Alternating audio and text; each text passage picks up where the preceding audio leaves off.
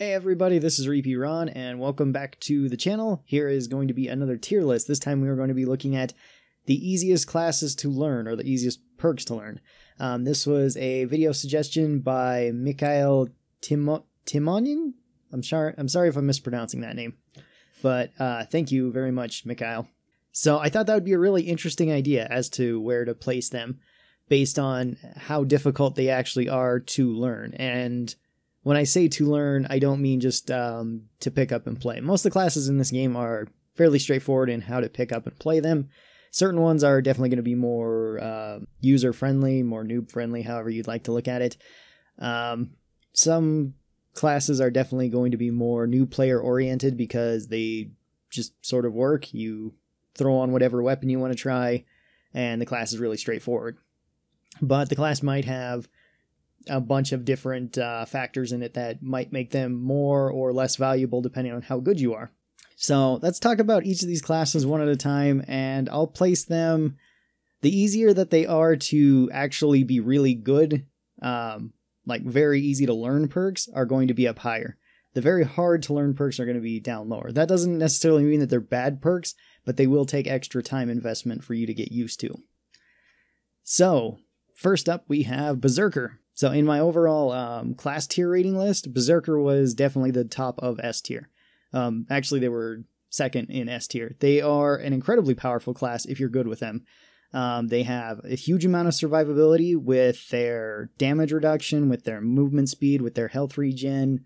Assuming you're going health regen and movement speed, otherwise then they have even more health, so they're even tankier.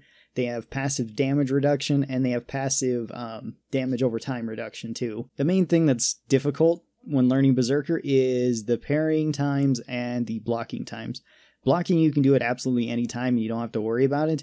Parrying you have to do at specific points, and that can be difficult to learn. Once you get it down though, it's very satisfying because then you seem even more tanky than you already were.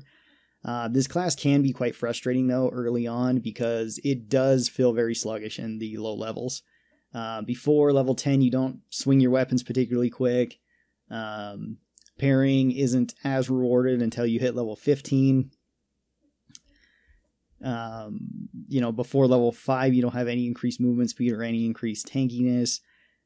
Those are all kind of difficult hurdles to get over, and I think it pushes people away from the class to at least try it because the class can seem a bit difficult and a bit complicated, at least when starting, but once you have it down, it's not that hard. That being said, it is somewhat of a hard class to learn how to parry correctly. So I think I'm going to put Berserker maybe in C tier, because I don't think they're the hardest class to learn, but it does take quite a bit of time getting used to the timing, especially if you're playing strictly on servers and you have a lot of ping. If you have a lot of ping, then Berserker becomes way more difficult to time blocks correctly, and then you just kind of have to get used to it for whatever the server's doing at that point, or whatever your internet's doing at that point. If you're playing solo, though, it's not as bad. That way you get a more consistent feel to it, and once you get that consistent feel down, you can kind of apply it to however good or bad your ping is. Alright, Commando. All of their skills are pretty straightforward. They also get bonuses that help newer players, like being able to see the Zed's health so they know what Zed to focus down or how close they are to killing it. They can also call that out if they're playing with newer players. They can see invisible Zeds, so the Stalkers, Patriarch, and Matriarch, whenever they go cloaked, you can see them, which is great for newer players. All the assault rifles are pretty easy to use. A lot of people that have any real first-person shooter experience, whether you're good or bad at the games, will understand exactly how to play Commando. Their weapons, like early weapons really aren't the best for Commando. Later weapons are pretty good though. Once you hit tier 3, tier 4 weapons, Commando has some pretty decent weapons. As Commando, you also have to understand that you're not really supposed to be trying to kill large things by yourself, at least in higher difficulties on large lobbies. That's kind of easy to understand too. You want to be killing a lot of little things, and especially when Z time triggers, you want to be focusing down whatever is the easiest targets for you to hit and to kill, so you can extend it longer to provide more utility for the team. Like I said, that'll come once you hit level 25 though. Before that, it's still a useful ability to learn how to do, but it's not necessary. And I think Commando's probably the high end of A tier. I'm not sure if I put them in S tier as to how easy they are, because just kind of learning how to extend Z time the most effectively can be kind of difficult. That being said, if you have somebody that's like a level 25 sharpshooter, you will be able to not worry about that as much. So that's also a thing to consider. So I'm going to put them into high A tier, bordering on S tier as to how easy they are to play. All right, support. Support is an extremely easy class to learn, and it's probably one of the most like newer player-friendly classes in the game. Shotguns are very easy to use. You don't need to be going for headshots. Body shots work just fine. All of your weapons do really high damage. All of your weapons are pretty good. You don't really have any bad weapons, so there's no real like wrong way to build support. You have extra weight so you can experiment with other things. You have the ability to weld up doors, which is, fix broken doors, I should say. You can weld up doors faster too, but that's a pretty easy skill to learn. The only thing that I can think of there's like two minor things that you're going to have to learn with support. One is to be able to supply your team with ammo. Just realizing that you have that ability, so don't stick your face directly into the pod when pod is activated, because if you do that, then nobody can grab you, because it wants to, interacting with the pod overrides interacting with any other player, so you can't do that with support or demo. So that's like one thing that you got to learn. Make sure you don't shove your face into the pod just so your team can more easily grab ammo from you. And like the other thing is be careful of your own grenades, because you can blow yourself up quite easily. But I can say the same thing about Commando. It's very easy to blow up yourself with Commando's grenades. So I think I'm going to put support probably at the top of S tier. They are a pretty easy class to learn. There's not really a high skill ceiling on support. You just kind of got to learn basic positioning of where to be, and that's about it. Like, yeah, support is just one of the easiest classes. There's also like no Zeds you have to look out for. If there's any kind of Zed, you can kill it with your shotgun. So, yeah, support, probably one of the easiest classes to learn how to play. All right, up next we have Medic. Medic is actually pretty easy too. You do basically everything that every other class can do, where you can kill realistically just about anything. You do it slower than everybody else though. And all your weapons have the ability to heal allies. Now, mostly with Medic is what you're going to want to do is patrol where your team is. So a good team will kind of spread out so that they're covering each other's flanks to some extent. But then once something bad happens, flesh pounds come in, Husk blows somebody up, Skrakes get aggroed, something like that, you don't necessarily want to stay in that position. You want to spread out or cluster together in a safe spot and then fall back all together or fall back individually so that you can regroup. So with Medic, what you want to do is hold that position as long as possible by continually patrolling this area, healing anybody that needs healing, and just killing small stuff. That's mostly what your job is going to be with Medic. So there is a bit more of an amount of awareness that you have to have with Medic than with other classes. But that being said, Medic is probably the tankiest class in the game. They have so much armor, bonus health, potentially damage reduction, the ability to heal themselves faster, the ability to heal everybody else, and to leech health off of that. Their medic grenades are absolutely amazing, and they cannot hurt you in any way whatsoever. I think Medic is also one of the easiest classes to play, and I'm going to put it up into S tier right next to Support. I'm not sure which one is necessarily easier.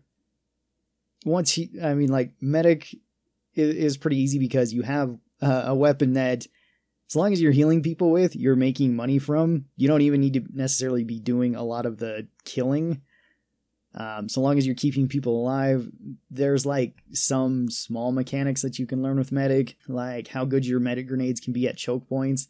At any sort of door, if you close a door and throw your medic grenade at the closed door, you're guaranteed to pretty much kill anything that's on the other side of it, short of like flesh pounds or scrags. Besides, like I said, the patrolling. The patrolling can be a bit difficult, especially if your team really wants to spread out. Then you just want to stay with the most amount of people possible, while still having like long lines of sight to whoever you can heal. But that's not always possible because your team doesn't always want to play that way. So, all right. Up next, we have Demo. Demo is actually kind of a difficult class to... Well, it's both an easy and a difficult class to play. Demo is a very easy to explain class. You blow stuff up. That's all you do. You blow things up. What can be more difficult, though, is learning the distance when blowing things up, especially with various demo weapons. The grenade rifle, the M79 grenade launcher is easy to hurt yourself with. The seal squill is easy to hurt yourself with. The RPG you can sometimes hurt yourself with, I believe, but it's not as bad because there is that. Also, learning the distances of when your grenades become active is another one. So like the RPG, the M16, the M79 grenade launcher, the big rotating 6-round grenade launcher, I can't remember what that one's called. All of those don't really do much at close range. You're going to shoot something and maybe not even kill it because you were too close using it. So you need to learn your distance, and you need to learn when to blow things up and when to not. Because sometimes it might seem like a good idea to shoot at your seal squill as fast as possible, set off everything, and blow up as much stuff as possible. But you forgot where you set it, you step on it, you blow yourself up. Same thing with like C4, or especially with dynamite. So I know a lot of demos, at least a lot of demos trying to learn demo, don't even use their dynamite just because they've blown themselves up with it quite a few times and it just makes them feel silly. But don't feel bad if you're doing that. I've done it plenty of times myself. Same with like C4, any of that. So they're not a real easy class to learn to play, and even when you learn how to play it well, you're still susceptible to making mistakes like that. You throw your C4 a bit short, you throw a stick of dynamite too close to you, you overestimate the fact that you have the potential to not be one hit. So they're actually not an easy class to learn how to play effectively. They're a very easy class to learn how to play, though. So I think I'm going to put them probably in C tier with Berserker. I feel like they're about on that same level. Like, Berserker has a lot more technical aspects to it where, timing and positioning are so crucial to you. But then, like, Demo is just like learning how to not blow yourself up and how to blow things up more effectively. Alright, and then we got Firebug. Firebug is probably one of the more difficult classes to learn how to play because it plays so much differently than pretty much every other class, besides maybe Medic to an extent. And that is that you do damage over time, which can be a strange concept if you're playing other classes that don't rely on damage over time. If you're playing somebody like Support especially, where it's just, the only damage over time weapon you really have is like the trench gun, the Dragon's Breath, to just burn things. With Firebug, everything does this, so it helps to learn how effectively all of your weapons are, because a lot of newer Firebugs will grab like the flamethrower, torch something until it's absolutely dead, to where it's still falling over and you're still torching it, and then let go of it, and you've wasted so much fuel killing something that would have been dead if you had just spurted out a little bit of fire at it. So learning how effective your weapons are takes a lot of getting used to. Same with potentially your positioning too. Not so much with Firebug though, because Firebug doesn't necessarily need to be in a good position, but it's very common for you to get into that habit if you're playing a lot of like Commando or SWAT or Support or something, where You stay in one spot, gun down as many things as possible. When the place starts getting overwhelmed, you know, maybe you panic, you start shooting everything as quickly as you can, and then it just kind of messes up. It just kind of devolves into chaos at that point. Firebug doesn't necessarily need to do that because you can push things out of the way very easily with fire. You can also use Molotovs to light things on fire, and it becomes easier as you level up because you take less and less fire damage the more and more you level up. So you don't light yourself on fire at all once you max level Firebug, but before that you still have a possibility of lighting yourself on fire, which can be rather annoying and difficult to get used to. So I think I'm going to put Firebug actually into maybe D tier in terms of how difficult they are, because they are so much different than every other class. Like if you get good at playing Commando, it's pretty easy to switch over to like support or medic or SWAT. You know, you get used to it. There's a lot of classes that are at least similar in mechanics, where Firebug is quite a bit different. So that's why I'm putting them there. That being said, if you get used to Firebug quickly, then every other class feels a little bit weird too. So, alright, up next we have Gunslinger. Gunslinger can actually be a pretty difficult class to get used to as well. At least to learn. Explaining Gunslinger is very simple though. It's you run fast and you do really high headshot damage.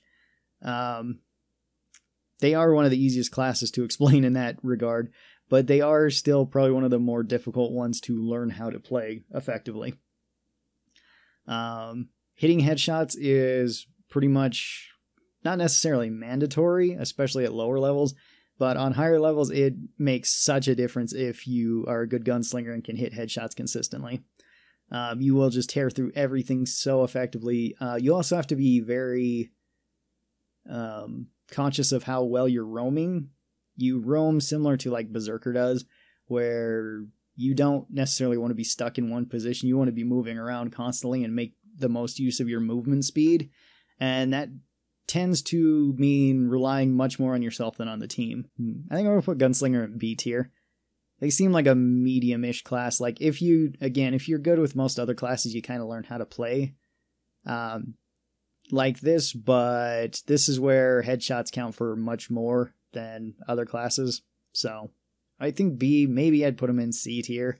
I'm not sure. Alright, we got Sharpshooter. Sharpshooter can be another difficult class for people to learn effectively. I mean, this is pretty much like the sniping class. So if you're good at sniping, then you're probably going to pick up on this pretty easily. If you're not good at sniping, though, then this can be more difficult. And from what I've seen in pretty much every first-person shooter, not everybody plays snipers. Most people don't play snipers for the most part. So that can already be kind of difficult. Depending on how you build, can also be difficult if you're playing the run and gun sniper, where you don't necessarily have to be hitting headshots, but you do have to be to a pretty decent level of accuracy when running around. That can be kind of difficult, especially if you're switching between the two playstyles, because the other prominent playstyle is holding the position sniper. So you will, you will pretty much root yourself in place and be a turret right there, just picking off anything that you can. That can be a bit difficult. That can be kind of hard, because the best sharpshooters will likely combine these two styles together, where you will get into a good position, snipe as many things as possible, move from that position to get into another good position where you can help out your team, and then shoot things. Or if you're forced out of that position, you don't panic and you can still reliably do your job, and you can potentially move back, root yourself in place, and shoot things, depending on which build you're running, of course. That being said, they are kind of difficult to learn. They aren't the easiest. I think I'm also going to put Sharpshooter into D tier. Maybe. I don't know. It's like D or C tier, and I'm not sure which. I guess D tier because Sharpshooter can be super valuable to the team, but they can also just potentially just die early and not do a whole lot because they are so squishy. Alright, SWAT. SWAT is a pretty easy class. Submachine guns are really effective against all small things. That's mostly what you're going to be wanting to use them for.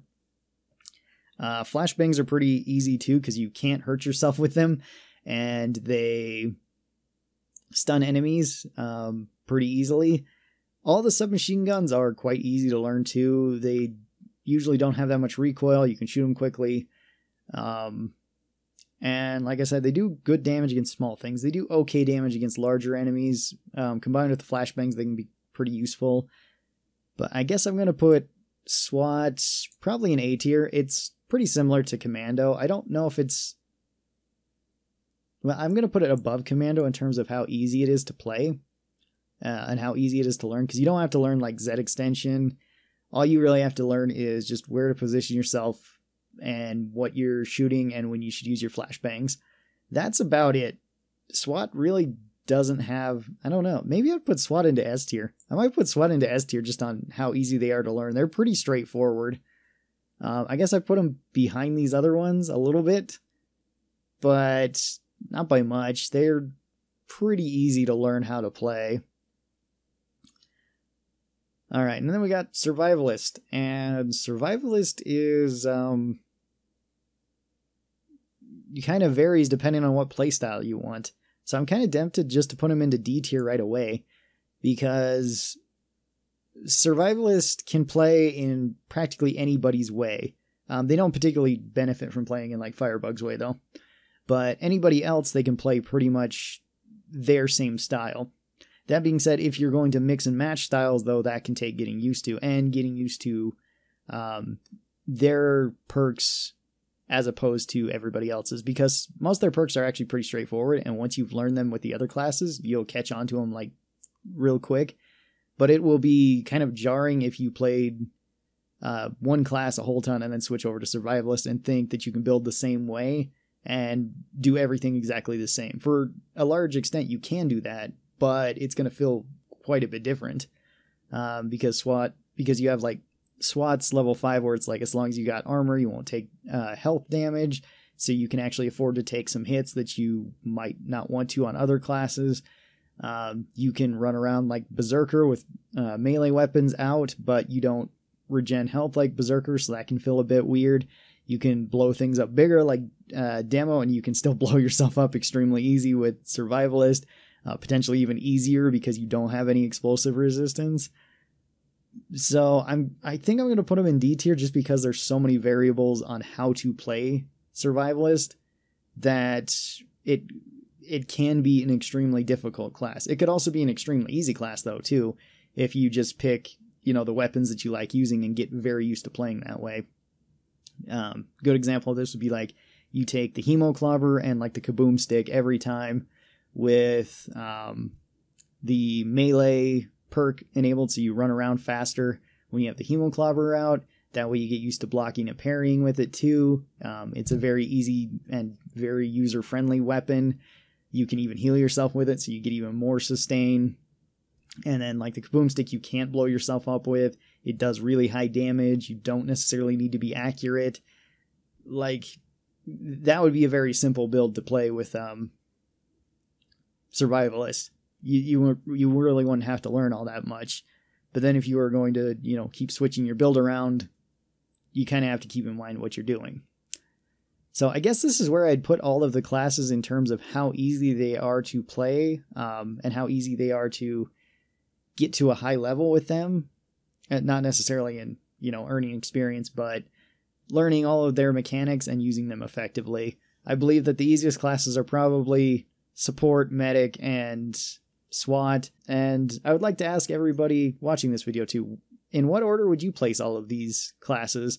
Because I'm very curious, from easiest to hardest to learn how to play, at least how to play effectively, because I would like to see what other people would consider the easiest classes and the hardest classes to learn how to play well. So this is my list. Hope you guys enjoyed it. Thanks for watching, and I will talk to all of you guys next time. Till then, stay cool, and bye!